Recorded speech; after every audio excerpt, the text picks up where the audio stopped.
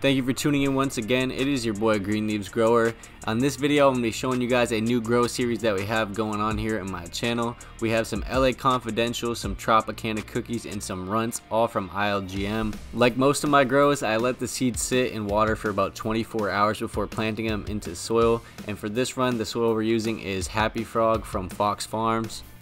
For this grow, we're also trying out a new space that I converted. It was a walk-in closet and now it's a 4x7 foot grow room. We have the FC3000 from Mars Hydro, the TSL2000 from Mars Hydro, as well as the SP150 from Mars Hydro that we're starting these seeds under. We also do have the Mars Hydro seedling or heating mat, and we have that cranked up to a nice 86 degrees Fahrenheit. So that nice warm soil should help these seedlings get sprouted very quickly. About 24 hours later, they did pop up out of the soil. I also used the cover to a cloning tray to help keep that humidity up.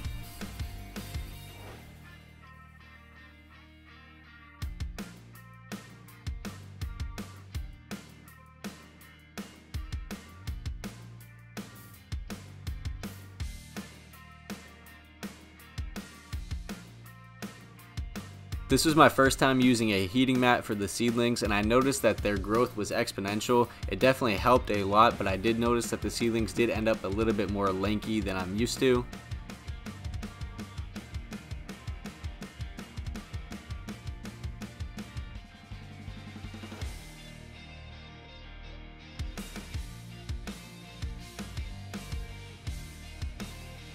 A really easy way to stunt your plant's growth is to overwater them in the seedling stage, and I've done this many times.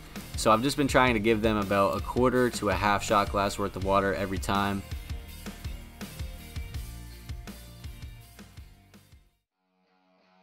I'm also aiming to keep my humidity above 60% for the first week or two of the seedling's life.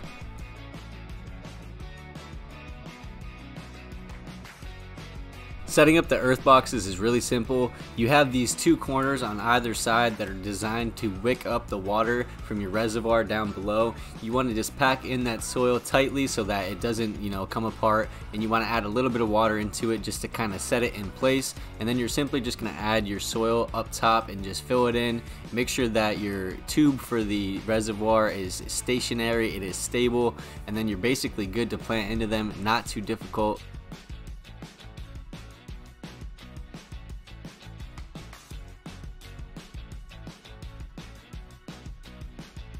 We're about 3 weeks from seed now. Unfortunately, the plants did get a little stunted due to some cold weather, but it's not a big deal. I expect them to bounce back almost immediately once they're in these bigger containers. We're also adding some white clover seed, and I did add another 12 seed cover crop that I didn't include in the video, but this is going to give us a nice layer of cover crop over the base of the soil. When this sprouts, it's going to help maintain the soil's moisture. It's also going to add more organic matter into the soil and basically just improve the soil's overall health.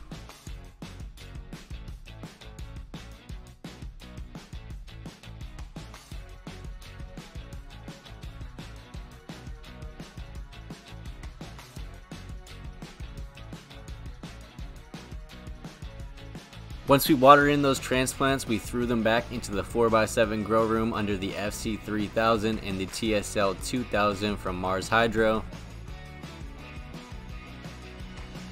So I also did a top dressing of 542 BioLive from Down to Earth Fertilizers, as well as a top dressing of 444 Vegetable Garden from Down to Earth Fertilizers, and the cherry on top is some worm castings as well as some OptiVeg.